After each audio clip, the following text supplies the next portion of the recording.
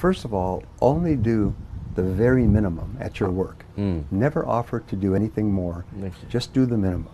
Come to work at the last minute and leave at the first minute, and waste as much time as possible during the day talking to your friends.